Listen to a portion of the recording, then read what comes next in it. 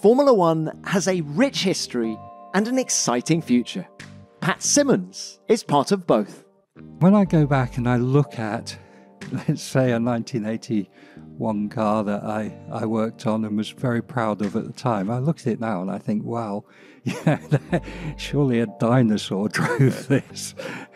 I have this thirst for knowledge. That's the sort of thing that keeps me going, is really these new technologies that we have to embrace. Pat's past is in racing. He won world titles with Michael Schumacher and Fernando Alonso, and he worked with Ayrton Senna at the start of the Brazilian's F1 career. He was very strong-minded, and when we said, look, you can go faster if you were a bit fitter, because of his sort of strong, almost pig-headedness, he wouldn't accept things like that. But that same quality, when it came to anything else, really drove him.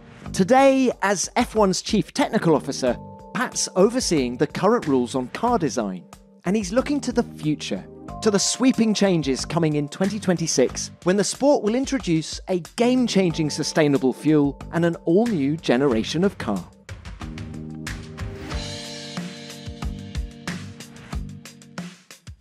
Hello and welcome to F1 Beyond the Grid with me, Tom Clarkson. Pat Symonds has been in F1 for nearly 5 decades, always racing with the very best. In the 1980s, he was at the Toleman team when a rookie called Ayrton Senna sensationally scored a Monaco podium. In the 90s, he was Michael Schumacher's race engineer at Benetton, and he worked on the cars which gave Schumi his first couple of world titles. Another decade, another champion. This time, Fernando Alonso in 2005 and 6. Pat was an integral part of their successes, and many people in his position would be happy to sit back and bask in their former glories. But not Pat. He's still looking forwards to new innovations and new technologies, like the revolutionary sustainable fuel which will power F1 in 2026. With the FIA and F1 teams, he's also helping to shape the 2026 cars, determined to ensure that F1 continues to be spectacular. Pat and I met up at the start of this season for a conversation about all this and more, including the chances he had to work at Ferrari. I hope you enjoy our conversation. Pat, it's great to have you on the show. How are you? Very well, enjoying life. Well, after 40 years, more than 40 years in Formula One. Some years ago, I sort of left the competitive side of it and jumped over the fence more onto the regulatory side. So I miss the competition sometimes and that excitement of, how are you going to do this year?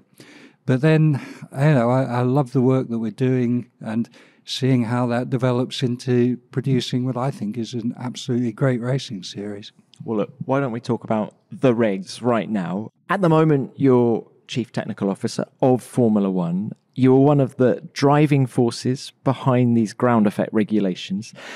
Did you think we'd still be seeing as much revolution, I think if that's the right word, in year 3 of the regs as we are now? Yeah, I think I did. It's an interesting question because, of course, when we first started talking about the regulations, and you may remember, Tom, we showed the car in the USA in 2020 when we were planning to introduce in 21 before COVID sort of delayed everything. And one of the things we did there is we showed images of a lot of different interpretations of the cars, because a lot of people were saying, oh, well, you're so prescriptive in the regulations now, there's no room to develop. And I knew that wasn't the case, which is why we did that. I was pleased when we first saw the cars in 22, there were a lot of different solutions. But to any engineering problem, there is only one solution. Now, luckily, we never get there. We iterate towards it.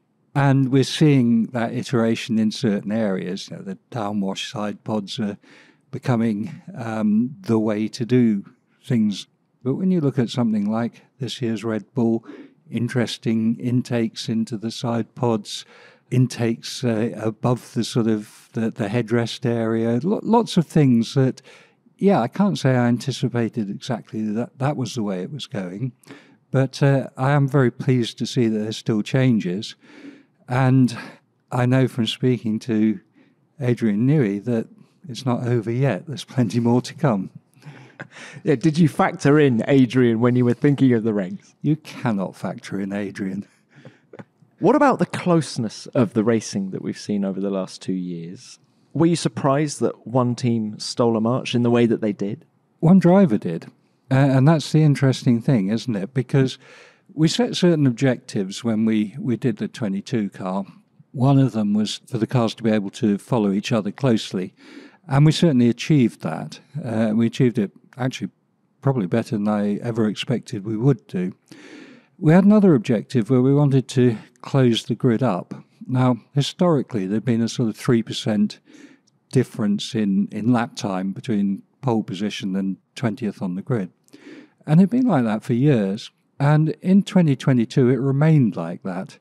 And I was a little bit disappointed by that. And I couldn't really understand why, because I'd done a number of things on that car to try and help the smaller teams. You know, having designed these cars or run design teams for many years, I knew the areas that were difficult. I knew the areas where if you had a big team, an experienced team, you could throw your effort in there. And I tried to eliminate that so that it leveled the playing field a little bit.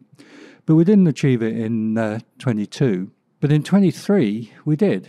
We hit the 1.5%. You know, we regularly saw 7 different types of car in the top 10. We even saw 8 at one race. Now, that's the sort of thing we hadn't seen for a long, long while, because we had the sort of Noah's Ark of racing, you know, 2 by 2 by 2 of the different makes. And so we had achieved a lot of those sort of things. Of course, as the guys developed the car, some of our objectives were damaged. They certainly weren't destroyed, they were damaged. So the 23 cars were a little bit more difficult to follow than the 22 cars, but massively better than 21 cars still. You talk about the competitive side of you, quite wishes you were still on a team having to deal with this. But also it's an engineering exercise for you, even what you've said so far on the pod. What is it for you? Is it a passion for racing? Is it an engineering exercise? Is it a mixture of everything? What's kept you in the sport for so long? To be honest, it's probably more the passion for engineering. I do have a passion for racing, of course, you know, and that goes back to pre-teen years. You know, I loved racing as a kid. And what I also love is I love the intellectual challenge of engineering. And I came into Formula One at a time when the intellectual challenge was really beginning. You know, we'd moved from the era of the incredibly clever, but sometimes sort of seat-of-the-pants engineers, into the time when you needed to be a little bit of an academic. And I was one of those early sort of academic engineers, if you like. So that passion for engineering is actually, I think, at the front of it. And even that is competitive. You know, can I do a better job than someone else? How much of your engineering knowledge of racing cars was taught to you in a classroom, and how much on the job at the racetrack? Well, I think you need to have the grounding in a classroom. There's no doubt about it. So I studied mechanical engineering first, and then at Cranfield I studied automotive engineering. There was no such thing as motorsport engineering, which of course a lot of universities are doing now. So I did my master's in automotive engineering, but my specialisation was vehicle dynamics, vehicle handling and stuff like that. And certainly that formed the basis of a lot of the work I did later. But what you really learn is the inquiring mind. It's embracing new technologies that came along. Now, you know, it's hard for your younger listeners perhaps to even understand that I started in Formula One at a time when we didn't have laptops. We didn't have access to computers. We didn't have CFD, things like that. And we didn't have electronics on the cars. So all these sort of things I've had to teach myself. And I enjoy that side of it. I enjoy learning. I perhaps somewhat facetiously sometimes when people ask me what my hobbies are, I say knowledge acquisition, because that's what I love doing. Going down that rabbit hole of exploring a subject. It's fascinating. While data obviously gives you so much more insight, can you get lost in data? Yeah, very much so. And when you talk about data in the context of racing cars, it's quite interesting, again, with the long career that I've had. that in my early days we didn't have data. We couldn't acquire data. In fact, I actually commissioned one of the first data loggers in the 80s. My inquiring mind said, I want to know how these things work. I want the knowledge of what's going on. In those days, we relied a lot on the drivers. You move through that sort of era where electronics start to get on the cars. We start to learn how to apply the electronics. We start to learn how to measure things on the cars until we get to this sort of era where we've got so much data, and then it's very difficult to work on it. That's quite interesting, when we talk about how you push the boundaries all the time. And of course, a lot of people talk about AI, they talk about machine learning and stuff like this. And I was a really early adopter of this. When I was at Benetton in 1999 or 8, I started a project with Sheffield University using neural networks to look at vehicle handling. In those days, we didn't use standard ECUs, so we had our own data acquisition systems. We wrote our own software and everything. So I actually designed our whole data acquisition system such that it could be interrogated by what we would now call AI. Now, unfortunately, it was a little bit ahead of its time because you couldn't buy AI software. You had to write it all yourself. And equally, the computing power wasn't there. So it was a very difficult thing to do. But I wish I'd pushed on with it a little bit more. We might have been way ahead by then. This episode is brought to you by Salesforce, the global partner of Formula One. Formula One is full of exciting moments, and they keep all 500 million of their fans closer to the action than ever before with the help of Salesforce. Remember the dramatic final restart at last year's Australian Grand Prix? Or Carlos Sainz holding on to win in the final laps in Singapore? It was amazing. Salesforce gives Formula One a single shared view of every fan so they can deliver one-of-a-kind data-driven experiences and race day updates that keep fans on the edge of their seats, whether they're at home, at the track, or on the go. With real-time data and actionable insights, Formula One puts every fan in the cockpit. Visit salesforce.com/F1 to learn more about how Formula One wins fans and grows its global fan base with Salesforce. So Pat, when you compare the Formula One of today to the Formula One when you started in 1981, are there more similarities or more differences? Wow, that's a really difficult question because, of course, there are both. Similarities are wanting to win, the competitive nature, the mindset of anyone who's involved in Formula One, be they a driver, an engineer, a mechanic. The mindset is something special, and it's something I'm really interested in. It's something I've even written a book about recently. So there are those similarities, but in terms of the technology, vastly different. And when I go back and I look at, let's say, a 1981 car that I worked on and was very proud of at the time, I look at it now and I think, wow, surely a dinosaur drove this. Tell me more about the mindset. What is the right Formula One mindset? I think the mindset is there is a solution there. Let's find it. Let's find it quickly. Let's get on with it. The target isn't going to move. You can't put off the race. You've got a problem. You've got to solve it. You're at the back of the grid. You've got to get to the front, and you've got to do it now. You're at the front of the grid. You've got to stay there. And it's this can-do attitude, which I think is what makes working in Formula One so enjoyable. And something that, if a little bit of that magic could rub off in other areas, then, we could move so many different things forward. Well, and I'm reminded of COVID and everything that Formula One did during that crisis. Yeah, absolutely. And that's actually quite a good example because I remember well on the sort of day when the first lockdown was starting, I got a call from someone in government, who actually was an ex-F1 person, and said, look, what can we do about this? It was on a Tuesday. And I said, well, let's have a little think about it. I'll see what I can do. On Sunday, so just a few days later, we'd assembled at Red Bull Technology in Milton Keynes representatives from all the teams in the UK, from the NHS, from the Army Medical, from the regulators, all sorts of people. And we said, right, we're going to meet this ventilator challenge. And we just set to work that day on the Sunday.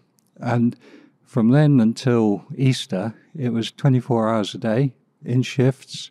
There were 3 of us sort of running the project, if you like, that we used to have 2 meetings every evening, one at 6 o'clock to go through all the issues of the day, one at 10 o'clock in the evening to sort of, right, what have we got to do tomorrow? It was a great project to be involved with because, of course, the end result was something really needed, or we certainly perceived it to be really needed at the time.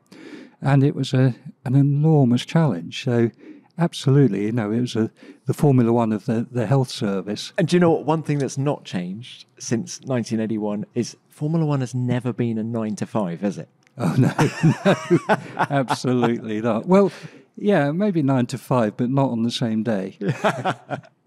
We're going to come on to drivers shortly, but there's so many comparisons that want to be made. Can Lewis Hamilton, Max Verstappen of today, could they have been champions 40, 50 years ago? What about engineers? If you parachuted, perhaps not Adrian Newey, because he was around at that time, but if you parachuted one of the young engineers now back into Formula One of 1981, how would they have coped? Equally, you of 1981, if you'd been parachuted into 2023, how would you have coped now?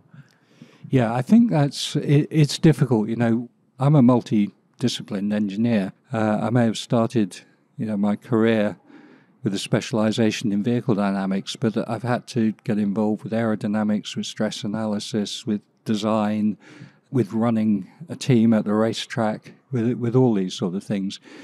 And in the 80s, you had the opportunity to do that sort of thing. You couldn't be a sort of specialist. The teams are very small. When I started at Tolman, I was employee number 20.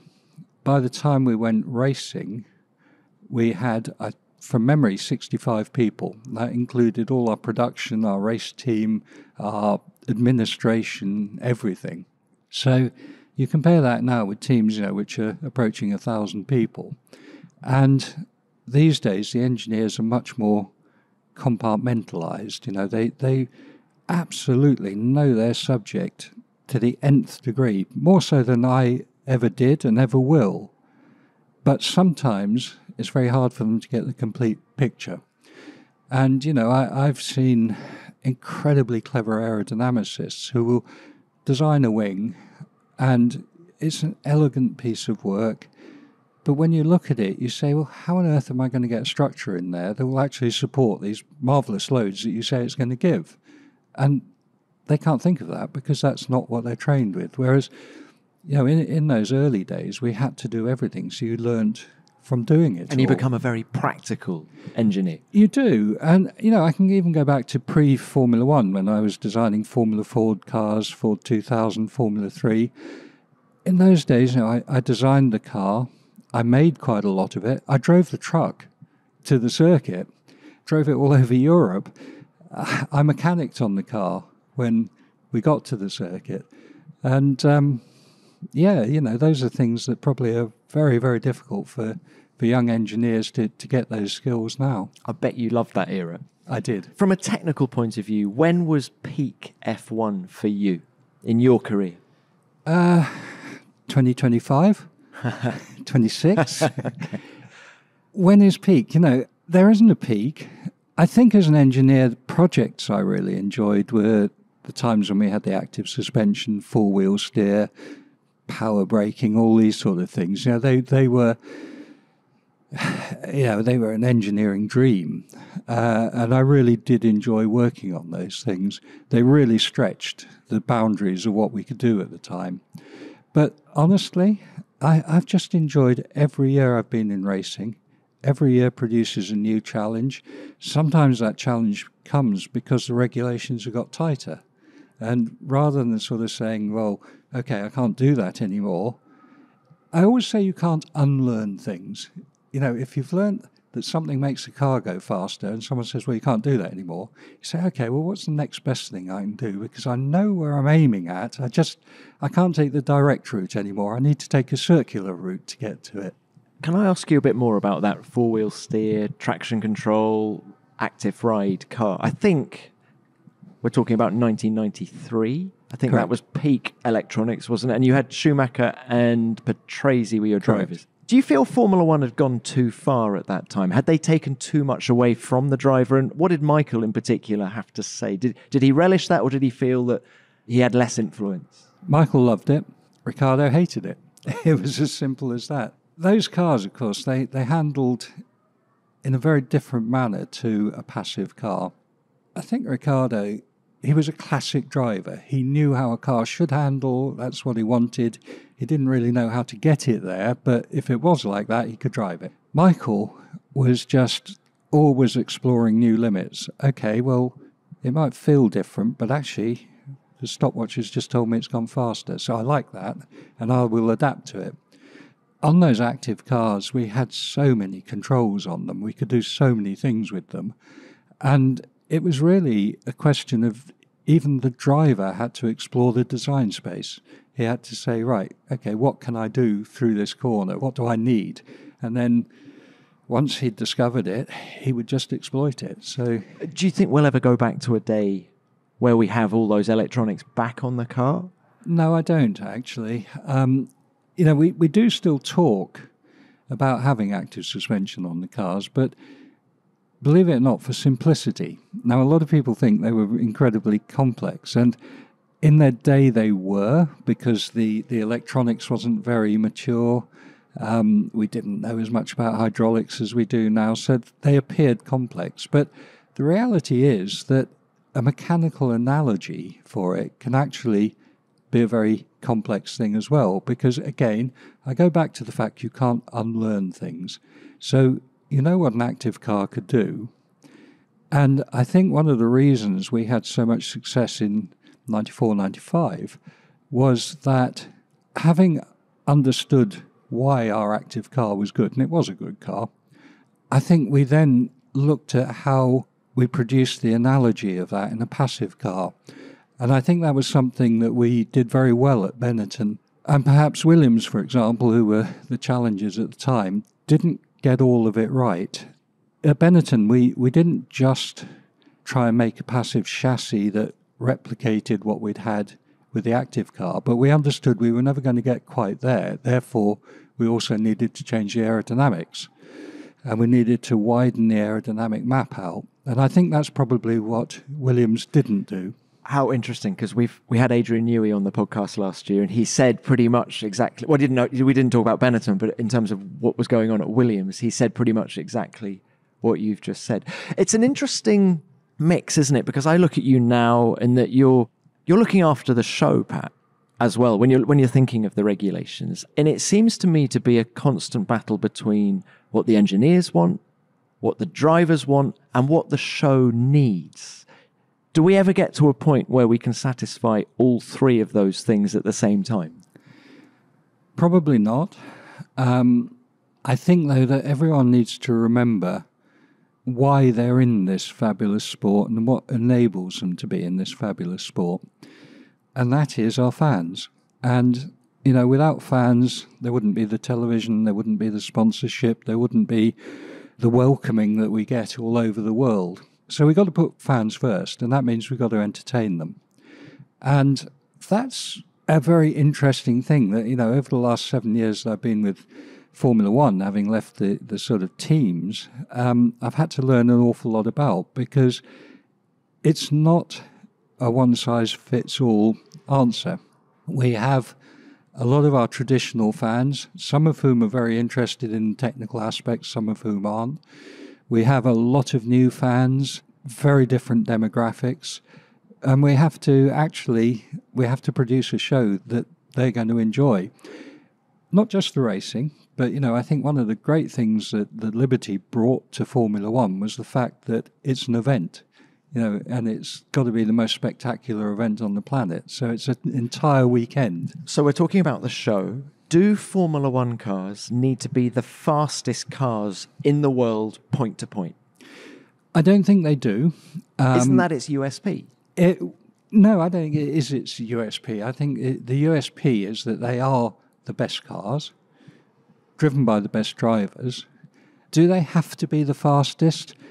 It would take a little bit of explaining if they weren't, but I always use the example of rallying. Rallying's really interesting because I personally love watching rallying. And I love watching it because when I watch a Formula One car, even with the knowledge I've got, I can't help thinking, well, I can see what they're doing.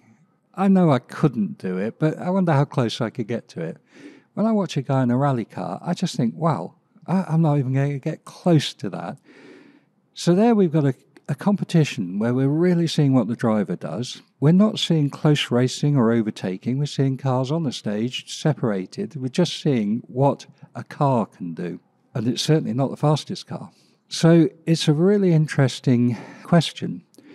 We certainly do regard being the fastest car around any given circuit as being quite important, but actually the ultimate I don't think matters. So, for example, with the 2026 car, it won't be quite as fast as a 2025 car on any given circuit. Now, if it was 20 seconds slower, I think we'd worry. If it's 3, 4, 5 seconds slower, I really don't think it matters, providing we've got spectacular racing. And is it important that we attract the best drivers in the world? Yeah, I do think it's important. And as an engineer, I'd love to say, well, actually, it's the engineering that matters and we've got to attract the best engineers in the world. But we've already done that. But no, seriously, our fans like the drivers. The teams are interesting because, of course, you get the Ferrari fans who will be there forever and a day. But fans are also quite fickle at times. And, I remember our time with Alonso when you looked at the grandstand and everyone was wearing blue and yellow. And a couple of years ago, they were all wearing silver. And now they're all wearing blue and orange. And those sort of things will change. And that shows, I think, how important the drivers are. Selling a little or a lot? Shopify helps you do your thing however you ka-ching. Shopify is the global commerce platform that helps you sell at every stage of your business. Whether you're just launching your online shop, opening your first bricks and mortar store, or celebrating hitting 1 million orders, Shopify is there to help you grow every step of the way. And it doesn't matter if you're selling scented soap or offering outdoor outfits. Shopify helps you sell everywhere. With their all-in-one e-commerce platform and in-person POS system, you can reach customers wherever they are. Shopify holds the record for the internet's best converting checkout, 36% better on average compared to other leading commerce platforms, helping you turn browsers into buyers like nobody else. And that's not all. Streamline your operations and enhance customer experiences with Shopify Magic, your AI-powered all-star. Think of it as your personal commerce assistant, on hand to help you sell more with less effort. I just love how empowering Shopify is for business owners, giving you total control over your brand and all the tools you need to take it to the next level. It's a real confidence boost and an added bonus that their award-winning help is there to support your success through every step, because businesses that grow with Shopify. In fact, Shopify powers 10% of all e-commerce in the US, and it's the global force behind Allbirds, Brooklinen, and millions of other entrepreneurs of every size across 175 countries. Sign up for a $1 per month trial period at shopify.com/beyondthegrid, all lowercase. Go to shopify.com/beyondthegrid now to grow your business no matter what stage you're in. Shopify.com/beyondthegrid.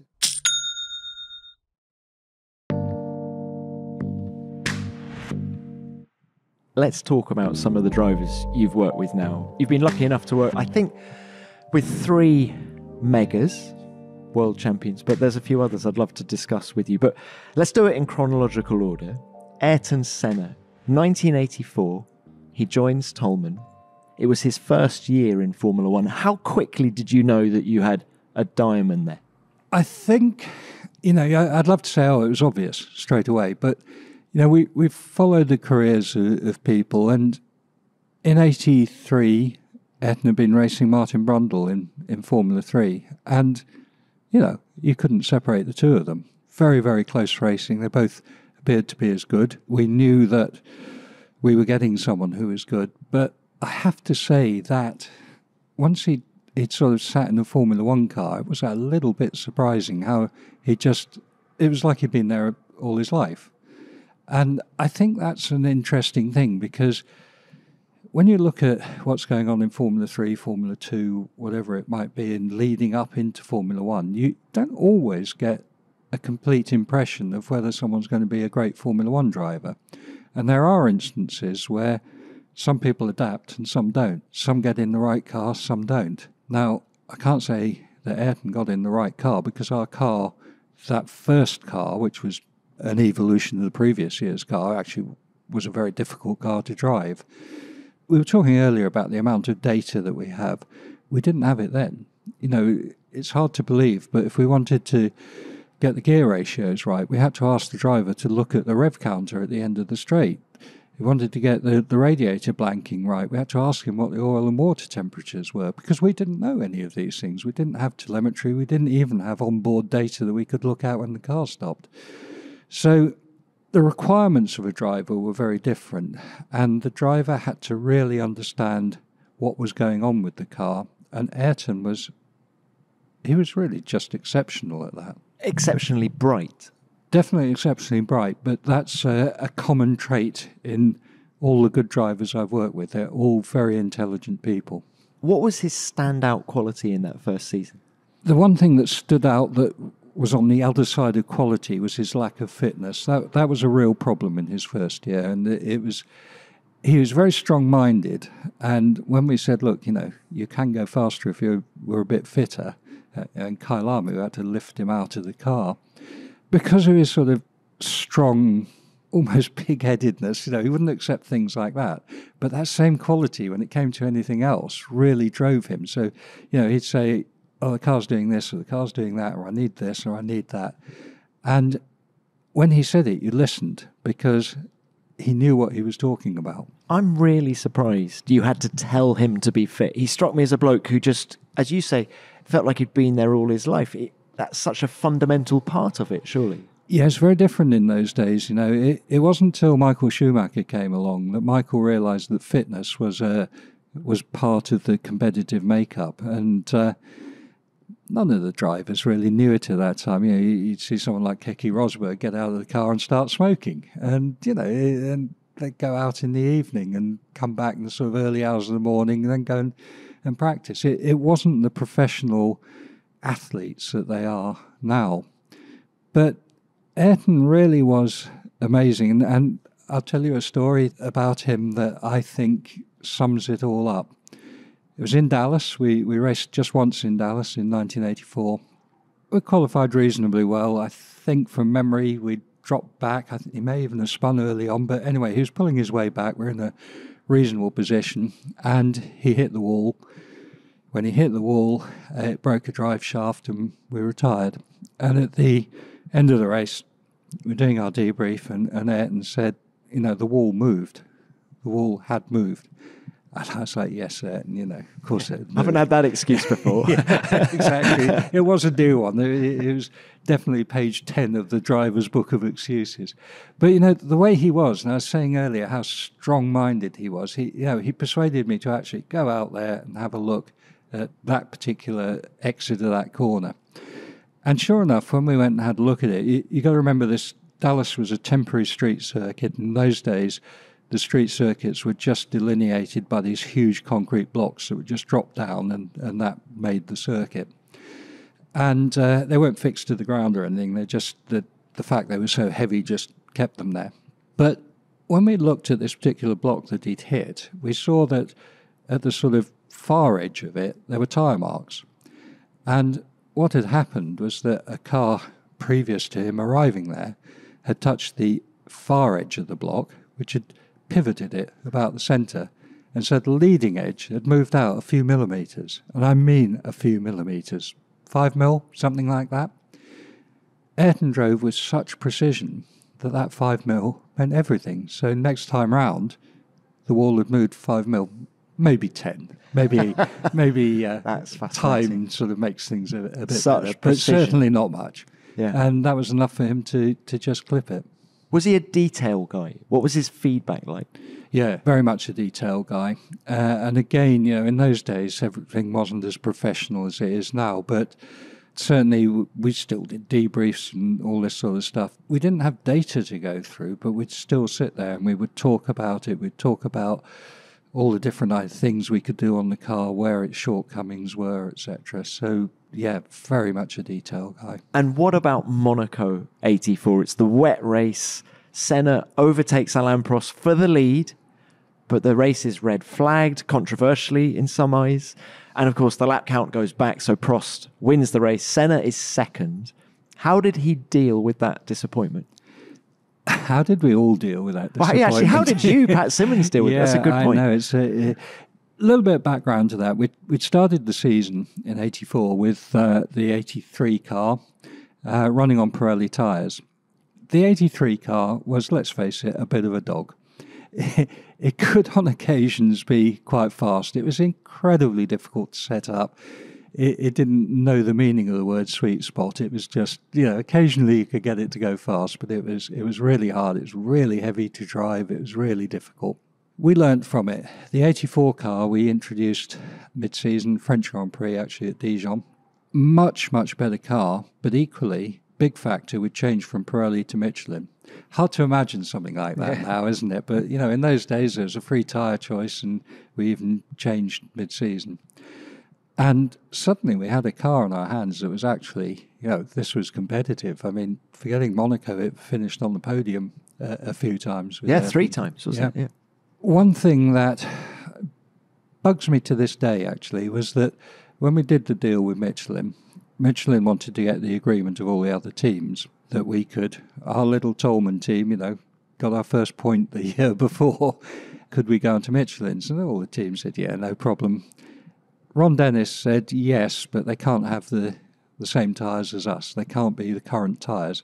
So we were always running, apart from Estoril at the end of the season, which is another story, but every race we were running on old generation tyres, previous year's generation of tyres, except at Monaco, because there wasn't a previous generation of wet. So for the first time, we were actually on the same tyres as McLaren and the other Michelin runners. And yeah, we gave them a race, didn't we? And I didn't know how to deal with it. I didn't know whether to be ecstatic that we finished second or just devastated that we didn't finish first. And ultimately, I was devastated that we didn't win it because, second is first to the losers. And do you still feel that way now? Yeah, probably even more so now. Right, yeah. Did you maintain a relationship with Ayrton after he left at the end of the year to go to Lotus? Yeah, I did. I try not to get too close to the drivers. And I always used to tell younger engineers who, used to sort of hero worship them, I used to say, look, they are employees. They just happen to earn more than you and do a different job. So you have to bear that in mind. And if you get too close to them, it can become quite awkward because they're transient figures in the team. A driver will not generally stay with the team as long as the engineers and mechanics, people like that. So you need to be a little bit careful. But I liked Ayrton. I respected him immensely, but I didn't form the close relationship with him that I did, for example, with Michael Schumacher, or even some of the people like John Lacey and Gerhard Berger and people like that. But, yeah, we always talked in the paddock, always asked how things were going. But it wasn't a close relationship. Is that because you're the boss that you didn't like to form that relationship with drivers, and that if you needed to tell them to buck their ideas up, it was easier to do it if you weren't that close? Yeah, absolutely. And it's not just drivers. It's one of the, if you like, being isolated a little bit when you're managing a team of people. You want to be friends with them. You need to be friends with them, but at the same time, you have to occasionally discipline people. So, Pat, Tolman morphs into Benetton, and let's fast forward to 1991. We've mentioned Michael Schumacher in passing already, but after the Belgian Grand Prix that year, he joins your team. When did you first become aware that he was, in the crosshairs and that Flavio wanted him? You've got to remember that I didn't work for Benetton in 91. You were at Reynard. Exactly. Although I'd worked for Benetton up until 1990, a number of us had a bit of a falling out with John Barnard. We went off to do the Reynard project. Never thought we'd go back to Benetton. But then when John left Benetton, Flavio Briatore asked us to come back. We did. And Michael already then was the Benetton driver because all the shenanigans had happened the year before. So I was his race engineer. I prefer to say he was my driver, but we went off, and the first test in those days was in Kyalami. That's when we really got to know each other. I remember well a sort of turning point in our relationship. I have to say I liked Michael from the minute I met him. I knew he was good. I'd seen what he'd done the previous year. But we needed to establish that sort of relationship. So we're testing at Kyalami. Car was going reasonably well. It was reasonably competitive. Third, fourth, I can't remember exactly. But, we were up there. And the car was quite nicely balanced. What he had was there's one fast corner there, and he had a bit of oversteer through there. Slower corners, a little bit of understeer, but, it was generally okay. And he said, look, we want to tackle the fast corner. That's where I think I can make up time. And I said, yeah, that is where you'll make up time. You always do in the fast corners. So he said, oh, well, we should take a bit of front wing off. And I said, no, that won't do it. That's just going to mess up your slow corners and things even more. I said, what we need to do is we need a stiffer rear roll bar. And he said, well, stiffer rear roll bar, it's going to make it oversteer more, isn't it? I said, no. What it's going to do is it's going to keep the car from hitting the rear bump rubbers in that corner, or going as deep into the rear bump rubbers, and you'll find it nicely balanced through there and actually reduce some of your understeer in the slow corners. We did it. He wasn't at all convinced. He went out and he said, that's fantastic. And from that point on, we just totally trusted each other. And it was a really nice sort of relationship that all I had to do was explain to him why I was thinking in a particular way. In fact, in later years, probably didn't even need to explain to him. But we had that sort of mutual trust. He trusted what I was doing with the car. If I said to him he needed to do something, I could trust him to do it. Does an engineer need a moment like that with every driver they work with just to establish that trust? That certainly was a moment. That was a very clearly defined moment. It doesn't often happen like that. In fact, that's the only time I'd say in my career where it really happened like that. If I talk about, Alonso and people like that, it didn't happen as a singular event. But certainly you need to have the mutual respect, the mutual trust. The mutual communication is very, very important. So you worked with both Senna and Schumacher very early on in their careers. Where were they similar? Where were they different? Well, we spoke earlier about the vast difference in what's required of drivers through the ages. And it's quite interesting. If you take three champions I worked with in Senna, Schumacher, Alonso, the interesting thing is there's a decade between each one that I worked with. Decade's a long time. In motorsport, it's forever. It's centuries. The sport changes so fast that a decade, it just changes the whole scenery of what you need from the team, from the driver, etc. When you try and compare the drivers, you're really looking at a very different sort of sport almost. But the one thing you see in all the good drivers that I've worked with is this incredible self-esteem. They are people who believe they're the best in the world, and they go out there and they prove they're the best in the world. And they do things with the car that I'd say a normal human being just couldn't do. But they believe they can do it, and therefore they do it. But when we're talking about Michael, I feel there is a but. And maybe it's linked to that self-esteem. But I now want to talk about the flawed genius that's Michael with, I'm thinking Adelaide 94 with him and Damon Hill and the championship falling to Michael. Then fast forward to Jerez 97, and then there's Monaco 2006, I think, in the Ferrari as well, when he, can we say, parked it at Rascasse.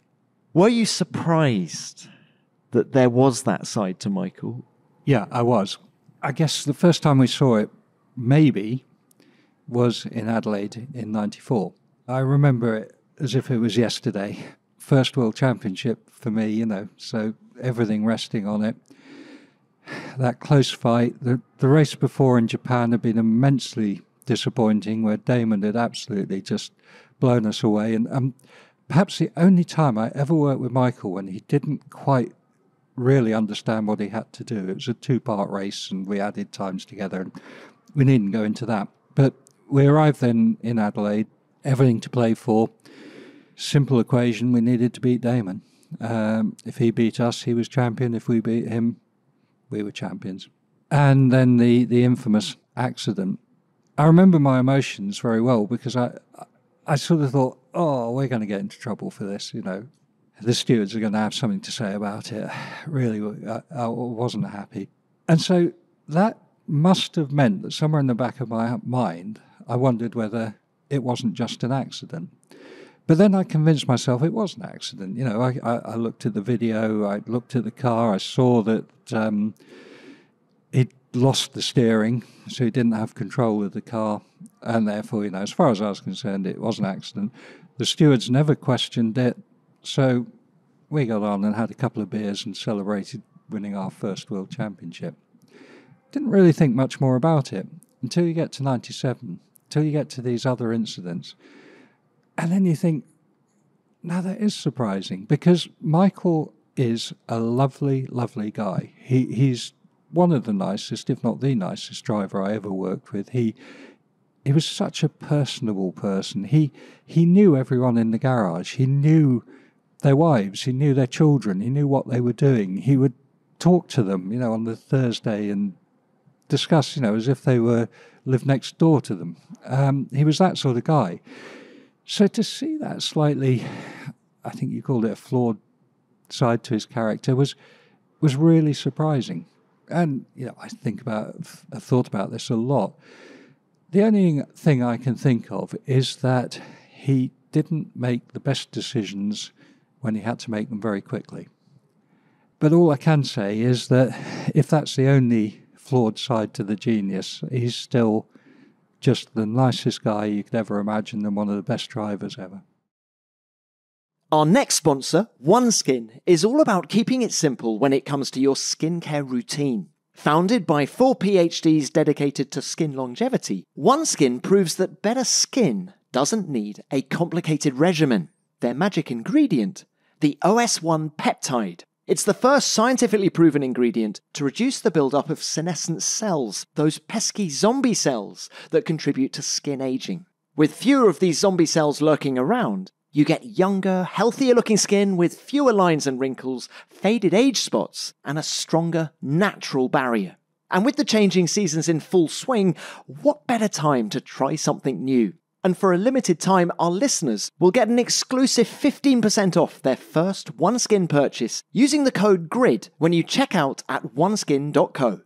Long-haul flights can cause havoc on your skin, and I'm really grateful to be trying out the OS1 Face Moisturizer. I love that it can be used on your hands and neck, because as you may know, I'm in Melbourne at the moment, and that Australian sun can be intense, to say the least. First impressions, it makes my skin feel really smooth and hydrated, which is great for me now that we're filming some episodes of Beyond the Grid, and I love the refillable packaging. OneSkin is more than skincare. It's about skin longevity, targeting the root causes of aging to help you look and feel your best at every age. Get started today with 15% off using the code GRID at oneskin.co. That's 15% off at oneskin.co with the code GRID. After you purchase, they'll ask where you heard about them, and please support our show and tell them that we sent you. It's time to expect more from your skincare routine. Invest in the health of your skin with OneSkin.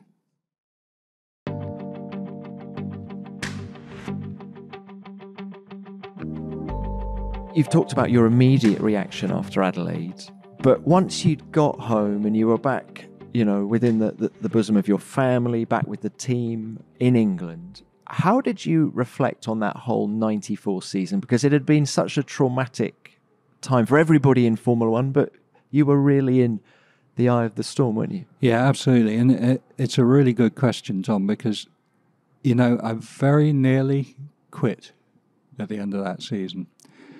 I was distraught at the accusations that were levelled at us. most of which were totally unjustified. And, you look at the disqualification in Spa where the plank was declared illegal. They didn't follow the proper procedures to establish whether it was legal or not. They were quite different in those days, and had they followed the proper procedures, actually we wouldn't have been disqualified. The accusations of traction control, absolutely, I will say to my dying day, there was absolutely nothing wrong with that car. There was no traction control, there was no launch control, there was nothing. The car was 100% legal. So all the things that got thrown at us, Silverstone with the black flag, absolutely how we reacted to the black flag was wrong, but the fact that we were shown the black flag for such a tiny little infringement that had happened so many times before, which was going past on the formation lap, I absolutely knew that the world was against us. I said, at the end of 94, I nearly quit. I had two options. Either quit or put your money where your mouth is and go and do it again. And that was what 95 was all about, to go out there and do it again and show that we could do it. And that was really, really important to me. Yeah, 94 may have been the first one, and normally the first points you score, the first win you get, the first championship you get is the one that you remember. But 95 was the one where I felt there was no controversy, there was no argument. We went out there and we beat them. And that doesn't take away from any of the others. 2005, 2006, what a difficult championship that was. So to come through at the end in Brazil of that one and actually get the championship when I just saw it slipping away from us so easily. But Pat, it's the competitor in you that's shining through now talking to you. And when I sat down with Adrian Newey last year, another brilliant engineer, but he is ruthlessly competitive as well. You can't just be an academic in this game, can you? You really need that competitive side. Oh, yeah. Life's a competition. If I'm queuing up at the airport, I get really annoyed if I'm in a slower queue than the guy next to me. Can we just fast forward now? Schumacher leaves at the end of 95. He goes to Ferrari. There's a bit of an exodus from the team. Technically, the following year, Ross Brawn goes, Rory Byrne goes. How difficult was that time for Benetton? And for you personally? It was very difficult. Michael was going, which, that hurt us, there's no doubt about it. Ross said that he was going. Michael asked me if I'd go to Ferrari, and I certainly thought about it. But what really happened then, it was a bit of a turning point in my career, because Ross wanted me to take his position. He wanted me to be technical director of Benetton. I'd been chief engineer up to that point. It was interesting because Rory had said he was going to retire. He hadn't said he was going to Ferrari at the time. I felt I had the best job in the world, chief engineer at Benetton. Yeah, wow, all the fun without all the responsibility. Well, why on earth would I want to be a technical director? And so I wasn't terribly keen on it at the time, but Ross and Flavio both wanted me to do that job. And so I decided, no, I wasn't going to join the exodus to Ferrari, where I was just going to be another race engineer. I needed to take my career forward. So eventually I accepted the job as technical director at Benetton. It was a really important part of my career, and I'm really pleased I did it. And I continually thank Ross for the faith he showed in me to recommend me to take that position. But is there a part of you that wishes you'd done the Ferrari thing at some point? I think in my archives at home, I think I've got 3 Ferrari contracts, actually. Maybe the last one didn't actually come to a contract, but I certainly got 2, and certainly been and talked to them 3 times. So what stopped you each time? Okay, one time was the technical directorship. Yeah, the first time was technical director. The third time was actually when Stefano was there, and then of course there was so many politics going on. By the time it got round to actually talking about a contract, Stefano had already gone, so that one died the death. So it's lovely to be working with him again, or for the first time. The middle one, I remember going to an interview at Monza with Jean Todt. Again, I think it was actually probably Ross was recommending me to go there. I don't know, I just didn't feel comfortable. I didn't feel it was the right thing to do, and I never quite knew why. Maybe I didn't get on with Jean in quite the way I did with Ross or something, but something wasn't quite right, so I didn't do it. Isn't it interesting? Because obviously Lewis Hamilton is going there for 25, and I'm sure the same thought process has been going through his head as he had the contract sat in front of him. I mean, there have been a few contracts, I think, in front of Lewis, like you as well. And finally, though, he's buckled and he said, I'm going to do it because it is something I've always wanted to do. It is interesting, though, that you always stopped yourself. Yeah, it's different, though. I think, Lewis he's been so successful, hasn't he? He is reaching the end of his career. I don't mean imminently, but, it is probably his last move. So everyone has that thing about Ferrari. There's no doubt about it. There's certainly some kudos with Ferrari. In my case, I wasn't near the end of my career. I was in the middle of my career. My career had actually started taking off. Benetton technical director, then executive director of engineering at Renault. My career was good. I didn't need to find a retirement home or anything like that. Well, there was, on the driver front at least, a bit of a, and this sounds disrespectful to the Bergers, the Alacies, the Kovalainens, and it's not meant to be, but in terms of the mega stars, there was a lull between when Michael left and really when Fernando Alonso arrived. But there was one driver I wanted to ask you about, and that is Jenson Button. He goes on to win the World Championship later on, but he was with you for 2 years, 2001, 2002. It never quite clicked. That was my feeling from the outside looking in, and I wanted to ask you why. It's a good question, and you're quite right. We've been through some drivers. I think when Michael left, Flavio was quite affronted by it, so his solution to that was to take both the Ferrari drivers, and unfortunately, they were expensive. And, that made a big hole in our budget. And that was a bit of a turning point, which rattles on down the line to when Jenson was with us. Having won the championship in 94, 95, we'd obviously increased our income. We needed to spend it wisely, and some of it we did, in the wind tunnel, etc. As we moved into the late 90s, really, we were in quite a difficult position. And I remember at the time, as technical director, my real job was that I felt the only way we were going to survive at that time was to get aligned with a major manufacturer. That was what I was doing, was trying to look at how we presented ourselves as a big team, but actually on a remarkably small budget. Now, of course, Rory had left, and Rory had been such a brilliant designer of the cars. I have to say that, the 99 car, the 2000 car, the 2001 car, they really weren't the best cars. And I think Jenson coming in, new to Formula One, in a car that was quite difficult to drive, I think it was very difficult for him. Jenson was a guy who needed support, and Flavio was not the sort of guy who supported drivers. Yeah, he supported Michael, but if there was a little chink, Flavio would be in there, and with a lot of drivers that was a good thing. They needed a bit of a G-up. With Jenson, it absolutely didn't work. I think Jenson felt very unloved in the team, which wasn't true. We really, really liked him. If you found yourself stuck in a cycle of cooking the same meals again and again, or saving recipes on social media for meal prep that you never get round to making, Factor can help you break that cycle, bring some flavour back to your life, and save you time in the process. Eating better is easy with Factor's delicious ready-to-eat meals. All their meals are fresh, never frozen, and chef-crafted, and they're ready to go in just 2 minutes. All you have to do is heat and eat. No prep, no mess. Factor knows that variety is key when you're trying to eat well, no matter what your goals are. And that's why you'll find more than 35 different options to choose from every week, including Calorie Smart, Protein Plus, and Keto. And there are more than 60 add-ons that will keep you fueled up and feeling good all day long. And that's your midday munchies sorted. Everything I've tried has tasted great too. My favourite dish is the jalapeno cheddar lime chicken with cauliflower rice. The chicken was really moist and flavourful, and they've clearly mastered the perfect balance of spice with the jalapenos and melted cheddar cheese. Factor is entirely flexible to suit your schedule. Just choose as little or as many meals as you need each week and pause or reschedule your deliveries anytime.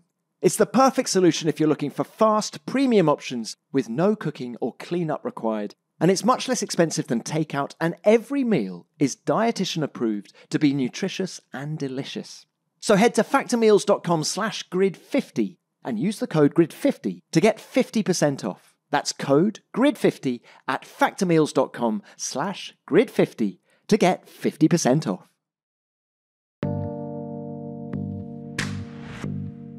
So when Alonso joins, funnily enough, in Jensen's last year, he was the test driver, wasn't he? Then he gets the race seat in 2003. Now, talk about competitive. He is ferocious, isn't he? And was that the sort of turning point? Did he give you the energy to drive things forward? Yeah, I mean, these things don't happen in isolation, of course, but absolutely. We recognised in Fernando what we'd seen in Michael, what'd seen in Ayrton all those years ago. Being probably the best driver at the time wasn't enough if we couldn't give him a decent car. But we were starting to get our act together on the car side. We were producing a decent car. The first car he drove, actually, his testing had really played quite a lot of part in making that a decent car. And then, of course, we got the win in Hungary in 2003, and that's an important thing for any driver. You see it time and time again. Someone who, once they get their first win, and again, it goes to this self-esteem thing we were talking about earlier. Builds up the self-esteem. I've won. I can do it again. Why shouldn't I do it again? And I think that was the same with Fernando. Ferociously competitive, as you say. Very, very high self-esteem. But that win, coming so early in his career, he was at the time the youngest driver to win a Grand Prix. It set the scene. We had a decent car. We had a very, very good working relationship with Michelin on the tyres. And yeah, things were back on track again after the fallow years previously. So why did he leave? You've won back-to-back titles, 2-5, 2-6. Everything's great. The relationship sounds great between you and him, the whole team and him. Tell me if I'm wrong, but it seemed he was the focus of the team. There's nothing more he could have wanted as a racing driver. So why did he go to McLaren? I wish I could answer that, Tom. I honestly don't know. Fernando's a complex character. I still like Fernando.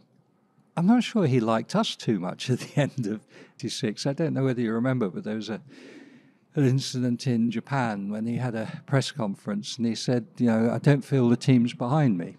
And that hurt us. Where did that come from? No idea. Maybe he'd made up his mind he was moving on and he was trying to justify it. Maybe he genuinely felt it, but if he did, I really don't know why. But Fernando's a complex character. Very, very competitive, as you say.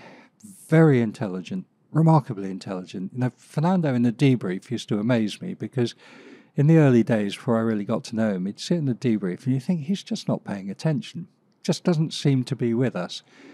And then he'd ask a question and you think, where on earth did that come from? That is the best question I've heard a driver ever ask.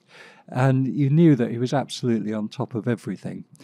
He's probably intelligent enough to know that it's very difficult to keep a winning streak going, and maybe it's time to move. Now, having said that, of course, he's got a habit of moving to the wrong place at the wrong time.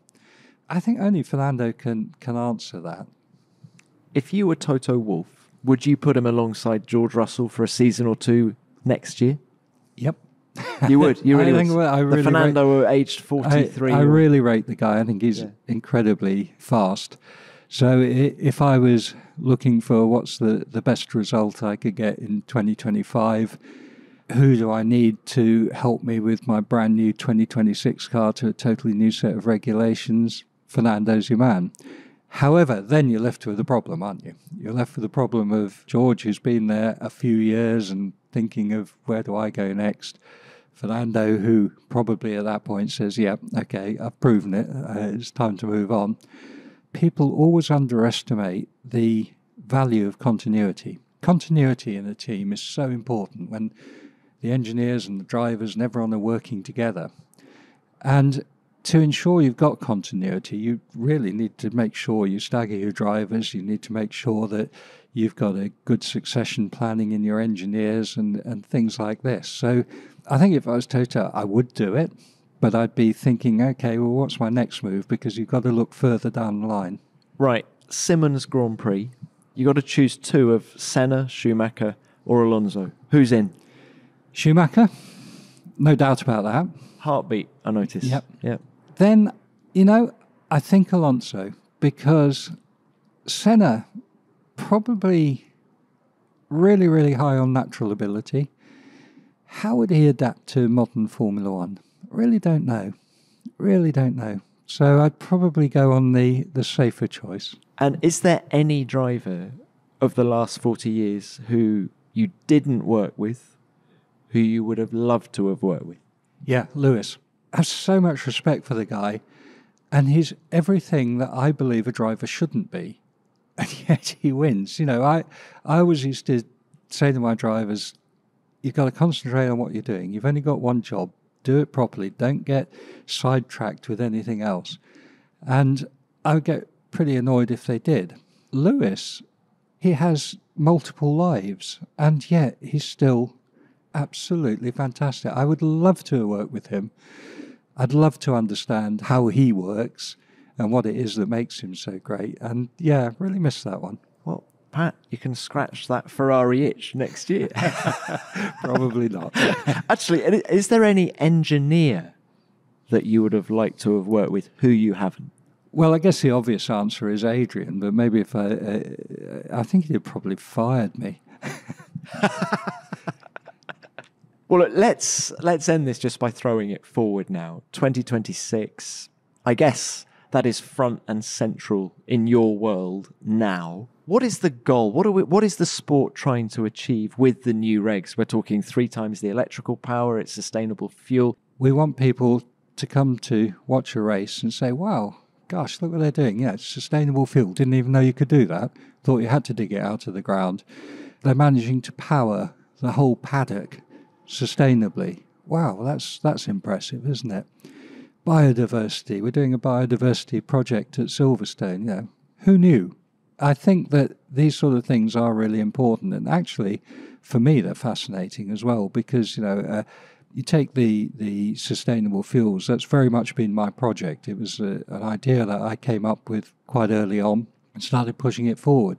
I'm a mechanical engineer. Yeah, I did chemistry at school, but I had to go and buy my chemistry books again and learn all about sustainable fuels and things. And that's the sort of thing I said, I have this thirst for knowledge. That's the sort of thing that keeps me going, is really these new technologies that we have to embrace. So for the manufacturers, for years, the incentive for being in Formula One was win on Sunday, sell on Monday. Do you feel that's now shifted? Is technology more of the incentive now? Yeah, I think absolutely. I think technology at a sensible cost. We talk a lot about the 2022 car and how it's improved racing and all the things we did, but the budget cap doesn't really get the medals it deserves, because the budget cap is fundamental to the future of Formula One. We've gone from a state, my last team was Williams, where we were existing on a shoestring, and in fact, not long after I left Williams, it didn't exist on a shoestring. They had to sell. And they weren't alone. Teams were really struggling to survive.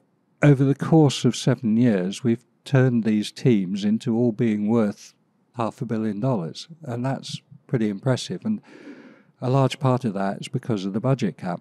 Now, when you talk about the manufacturers, they're saying, yeah, actually now this is interesting technology and it's not at a ridiculous price. We're not having to put hundreds and hundreds of millions of dollars into it, but we can exploit the areas that are of interest to us. So sustainable fuel, yeah, that's a nice little project for them to be working on. Electric motor technology, battery cell technology is fascinating. People think a lithium-ion battery is a lithium-ion battery. It's not. It's like saying a metal is a metal. Is it steel? Is it aluminium? Is it magnesium? There are so many different chemistries out there for batteries, and the really interesting ones are being exploited in Formula One. So there's still plenty of technology there for the manufacturers.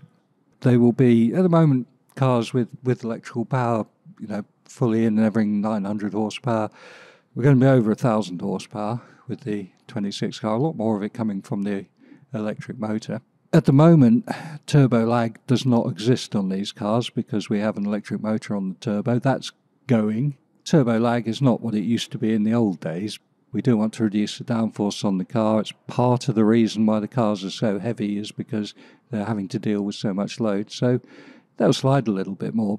I think what it will do is it will put a little bit more emphasis on the driver, and as we were saying earlier, I think that's an important thing. It's the drivers who are the heroes that, they're the supermen that we want to promote. So, yeah, I think things are going in the right direction there. Pat, thank you very much for your time. It's been really fun to chat through it all. Your enthusiasm is infectious. I remember you telling me you were trying to retire back in 2022. I feel that is not even in your thoughts. Yeah. I keep telling my wife I'm going to retire. But, it does seem to keep coming back at me. But, life's different now to working on the team. And I just love what I'm doing. And, it just keeps me going. Great to chat. Thank you. Listening to Pat, it's clear that he loves what he's doing. Always has done. I took so much from our chat. All of his technical analysis was fascinating, and I love the way he was so forthright about drivers. He's worked with the greats, so he knows what he's talking about. In fact, what Pat doesn't know about F1 surely isn't worth knowing. Pat, many thanks for your time, and I look forward to seeing you at a Grand Prix again soon. And please do let me know what you think of Pat's career and the opinions that he held during our chat, because I read all of your messages, always looking for a new perspective. Which brings me on to last week's show, and we had a lot of feedback about Oscar Piastri. He was interesting, he was relaxed, and he was quick-witted, wasn't he? And when I asked him which driver he'd most like to be stuck in a lift with, Kid Clutch got in touch, and he was impressed with his answer. Probably someone that could fix the lift, was Oscar's reply, and Kid said, "This guy is so quick, so sharp and humorous." Yes, he is, Kid, and thank you very much for getting in touch.